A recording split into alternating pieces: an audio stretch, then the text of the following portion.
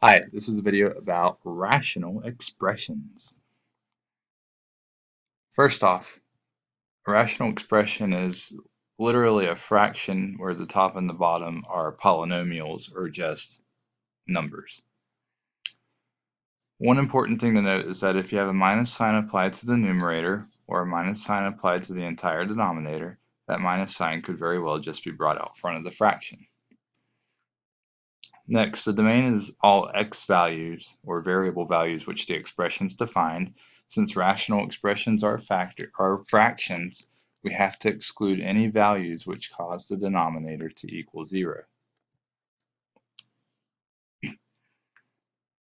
So find the domain of each of the following. For part A, since x minus 3 is what's in the denominator, we have to exclude wherever x minus 3 is equal to 0. So we have to exclude x equals 3. 3 minus 3 is 0. So your domain would have to be all real numbers x such that x cannot equal 3. Part B, we have to exclude wherever 5x is equal to 0. Since you're timesing by 5, you divide both sides by 5 and you get 0.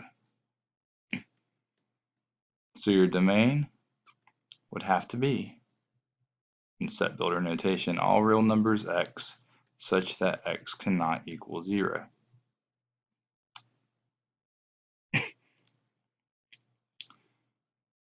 In part C, we'll have a little bit of work to do here because as you can see, when we set x squared minus 3x plus 2 equal to 0, it's a quadratic equation. So this one we can factor it, so that's what we'll do. So in this situation, how to solve a quadratic equation set equal to 0 that's factored is we have to set x minus 2 equal to 0 or x minus 1 equal to 0, only then will the product of the two be 0 if one or both of those are 0. So it looks like the two numbers that have to be excluded from the domain would have to be 2 and 1. So the domain will be all real numbers x such that x cannot equal 1 or 2.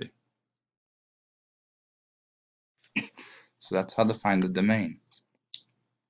How to simplify rational expressions is that you want to make sure you factor as much as possible, then you will cancel out common factors.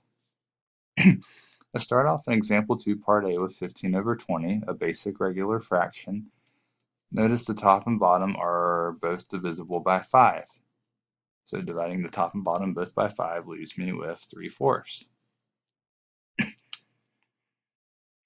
That's one way to get the answer. Or another way to get the answer is to use the factoring approach that we're about to really use a whole bunch. So 15 over 20. 15 can be broken up into 3 times 5, and 20 can be broken up into 4 times 5. Each have a common factor of 5 that can be canceled out. This leaves you with 3/4 as your answer. Same answer, different strategy. In part B, you can rewrite addition in any order you want. So 2x plus 1 can be written as 1 plus 2x. This is also what's in the bottom, so anything divided by itself will always give you 1. Part C, we will do some factoring. 5x minus 5 has a GCF of 5, leaving you with x minus 1. X cubed minus x squared on the bottom, you can factor out x squared, leaving you with x minus 1. X minus 1 on the top cancels out with x minus 1 on the bottom. That's 5 over x squared as your answer. Let's do a few more. In part E, we'll factor the numerator to get x plus 2 times x plus 2. You'll definitely be at an advantage if you have practiced your factoring skills and are pretty good with them. On the bottom, I can pull out a greatest common factor of x.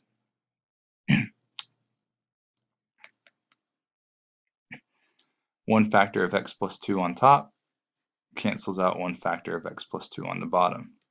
You're left with x plus 2 over x.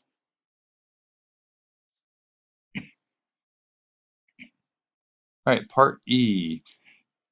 The top and bottom look the same, except on the top, x is positive.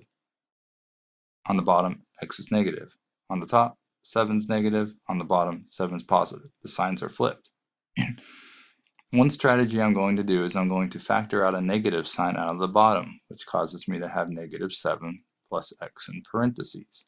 You can rewrite the negative 7 plus x. You can reorder them into x minus 7. Only then will you then see that x minus 7 on top cancels with x minus 7 on the bottom, leaving you with just a negative. A negative 1 is what that is. That's simplifying rational expressions. We'll be doing a lot of that same process as we jump into multiplying rational expressions. We'll still completely factor the fractions that we see. We'll, quote, multiply the numerators and denominators together, and then we'll simplify. So in part A, recall how to multiply fractions together. You multiply the tops together, you multiply the bottoms together. So on top I have 3 times 10, on the bottom I have 5 times 11, 30 over 55. Divide top and bottom both by 5 to give you 6 over 11.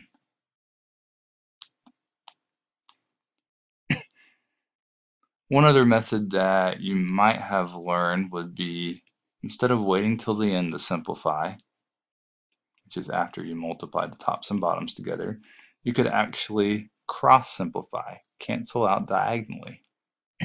So 10 and 5 are both divisible by 5.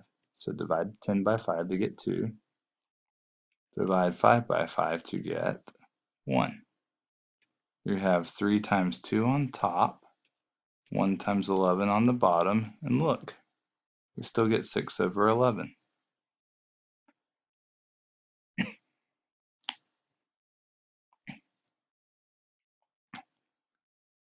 Alright, part B. I'm going to write x plus 7 squared as x plus 7 times x plus 7 so we can see it a little better. The denominator cannot be factored in the first fraction. It's left as x minus 7.